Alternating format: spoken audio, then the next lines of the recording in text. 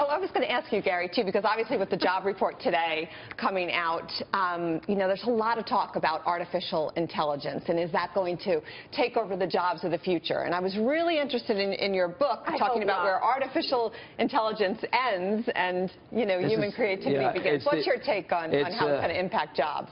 Just the day before yesterday, I was in Texas. It's a big conference of advisors, financial advisors, and this is the big issue for them. So what will happen with our jobs? Now, look, this is human history, the history of civilization, history of progress. Machines gradually taking over jobs, farm animals, then various forms of manual labor. The difference now that machines are coming after people with college degrees, political influence, and Twitter accounts.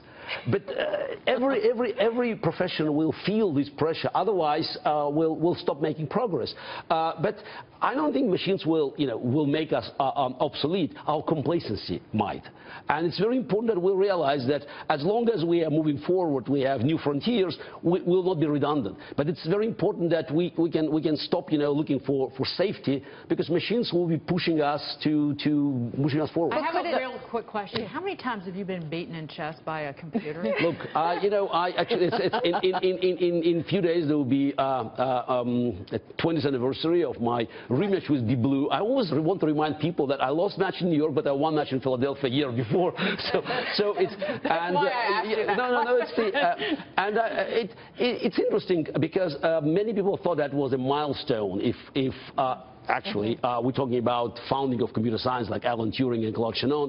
If machine could beat the chess world champion, that will be it. Our artificial intelligence. In fact, it turned that chess could be crunched by brute force once hardware becomes big enough and algorithms become smart enough, and Deep Blue was not intelligent. If we look at the intelligence as we understand it, even with this incredible speed of 200 million positions per second,